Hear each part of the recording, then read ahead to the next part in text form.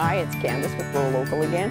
And I know I talked to you about doing the straw bale planting, and I don't know if you tried it this year or if you're interested in it and you're going to try it next year, but if you've a mind to, if you've already planted your bales, you can still get more use out of them by using them as a cold frame. Just drag them together, if you've got 4, to make a square. I'm just showing you with the 3. It's just easier to see what I'm talking about. But you would just line up your straw bales to make a nice square.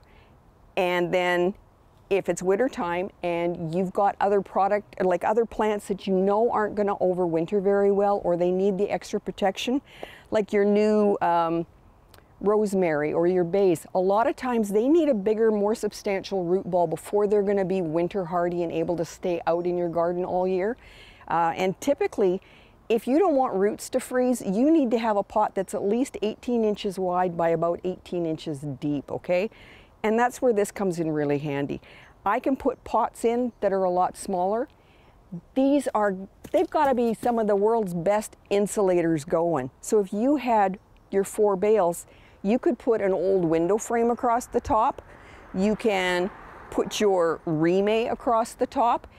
If it's water that's going to concern you the most, because like with your Mediterranean herbs, like your oregano and your rosemary, it's usually the water that gets them more than the cold does. So you might want to put a piece of poly over the top.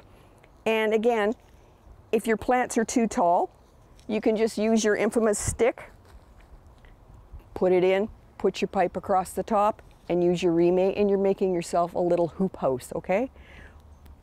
Or you might just want to peg the reme straight across the top. It's really easy to do, and then it also gives you a little bit of a head start in the spring if you're going to replant these. All you have to remember to do is water them really well, add a whole lot of nitrogen, like blood meal and bone meal, to get these things going, to get them started, because there's not really any nutrients in the straw, but there's not any weeds either. So when you're mulching, mulch with straw, not with hay. Otherwise, you're going to have all sorts of strange things growing up that you didn't want.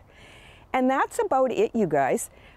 If you have the 4 and you're using it as a cold frame in the springtime when it starts to warm up, if you take out the south-facing bale, oh, look at that. You just made yourself a little mini greenhouse, and you can get an even bigger start on some of your other groceries that you're going to be growing.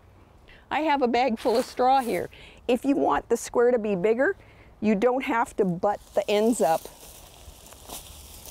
Ah, it's heavier than I thought. You don't have to butt the ends up like this. You can have them the way I had them, and then just put your bags of leaves that you want to compost and use in your garden in the spring, okay, for leaf mold or leaf mulch. Now I'll say that's it. Thanks and bye.